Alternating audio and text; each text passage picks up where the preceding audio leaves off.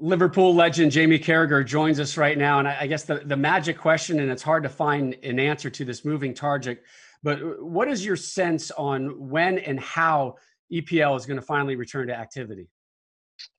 Well, I think it's going to be difficult. It really is. There's lots of leagues at this moment, stopping the season. I think it's the real four big giants really still left in the Premier League, the German Bundesliga, Serie A, and La Liga, really, because I just think there's so much more money involved in those leagues, and that's why they're probably taking their time to make the decision and probably leaving it as long as they possibly can, really. And I think all of those leagues desperately want to get the league finished, but the virus will decide whether the leagues are finished. No one will make a decision at the top of any football authority. It'll be the virus will decide, and if the curve is not going the right way, the way we all want it to go, then I don't think football can continue. But if it's going in the right way, players can play safely, and everything's above board, if you like. I think a lot of football fans would like to see it play, but it's, as I said, the virus will decide. Jamie, the hot topic has been Liverpool, the title, the season, canceling, resuming. What do you think should happen? Do you think Liverpool should be crowned champions? Would you like to see the season return in some fashion? And based on what you've heard, how would you think that would be best to come back? Well, I've said from day one I would like the season to finish just for the integrity of the game, really. And I don't think we should almost be looking to next season that hasn't started. That's more important that's right than a season that's 75% done, really. So I've always felt whenever we can start to play football again, finish this season. Now, I know that's difficult, really, with UEFA and next season and the Champions League and things like that. So maybe it can't go on forever. There has to be a point where you say, well, okay, we can't go past this point. I think UEFA have said that was August the 2nd, I believe. So maybe that is the criteria. And I understand that at some stage. So yes, I'd like to see it finish. Yes, from Liverpool's point of view.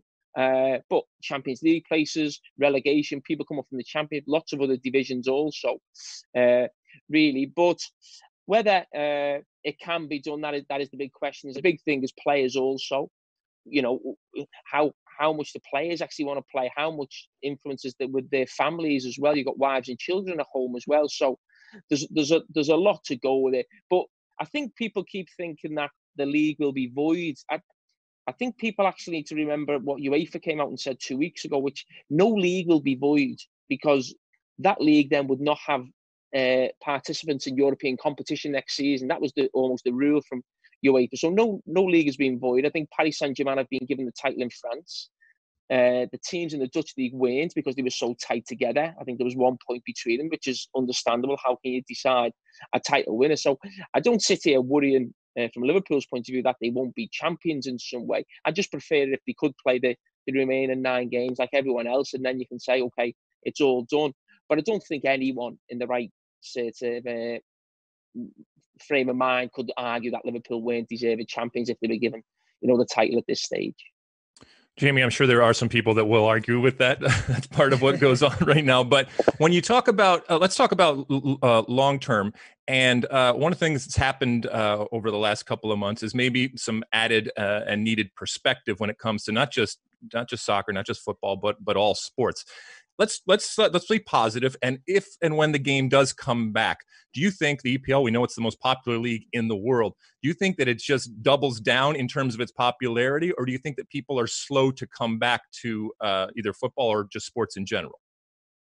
No, that is a difficult one, because I think a few weeks ago we all had this feeling that if we get football back, it'll give the country a lift. I think our Prime Minister Boris Johnson said that about a week ago, really. But I'm not necessarily sure that is the exact feeling, that everyone is desperate to get football back. Really, I think as time's gone on, this has become a lot more serious than we all probably feared or thought, certainly at the start of the pandemic, really. And at this moment, the numbers are coming down in our country. Hopefully that'll continue, and that makes it easier for the world to get going again, never mind just football. But at this moment, I think the country's probably split on whether they want football back to give everyone a lift, or whether they think it's actually right, really. So there's so much up to debate in England at the moment. Anything that comes up or maybe looks like a certain solution for the football coming back, it's already shot down by something else. It must be really difficult for the Premier League at the moment. Jamie, this virus has given, I think, everybody a unique opportunity to have some perspective and to look at things in a different way. How do you think the COVID-19 pandemic will change English football for the better or for worse? You know, curtailed spending, reduced salaries. I mean, how do you see this playing out when football does resume? Well, I think it's going to hurt football for the next few years, as I think it'll hurt the economy around the world. We know what happened in I think it was about 2008 with, you know, the recession around the world. I think this could be worse. Really, I think it's really going to affect football in terms of transfer fees as well. If you were a player thinking you were going to move this summer or maybe even next summer, I think it's going to be a lot more difficult really to move on from a club or for a certain club to get the money that they feel they deserve for a certain player. So financially, I think it's really going to hit. I think players who are already just signed long contracts, I think that they're in a really fortunate position. But I think players who are looking to move or maybe on Bosman transfers or maybe got a year to go, I think the wages they thought they'd be getting in the next 2 or 3 years will not be there. And sometimes there's always some sort of negotiation with teams and players, but players deep down know the clubs have got the money. They know what the TV deal is now.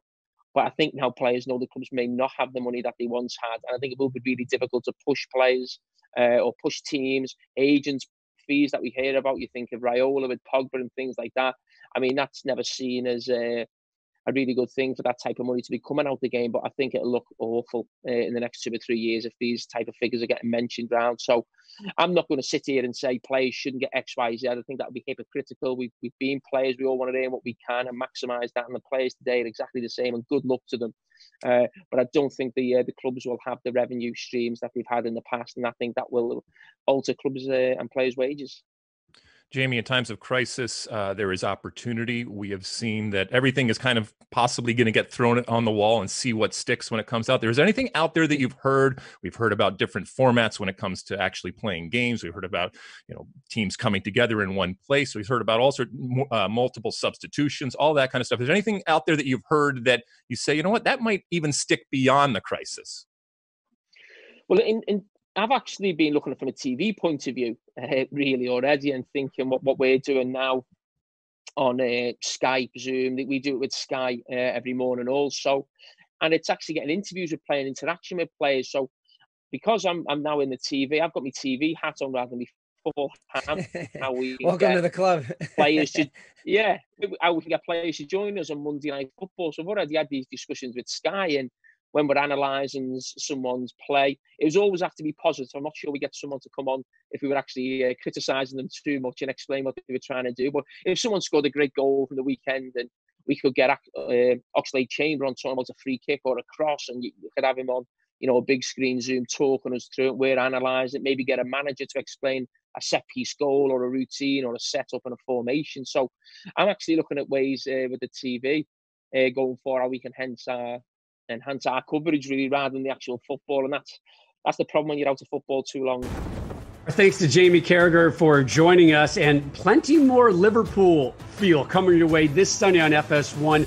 Liverpool manager Jurgen Klopp joins us on Indoor Soccer. The MLS tournament special continues, and then a double shot of MLS Cup activity. Marco Echeverri, El Diablo, DC United taking on LA Galaxy in the first ever MLS Cup. Plus, the Atlanta-Portland MLS Cup 2018 edition coming your way this Sunday on FS1. For the best soccer content anywhere on the internet, follow Fox Soccer on Twitter, Facebook, Instagram, and YouTube.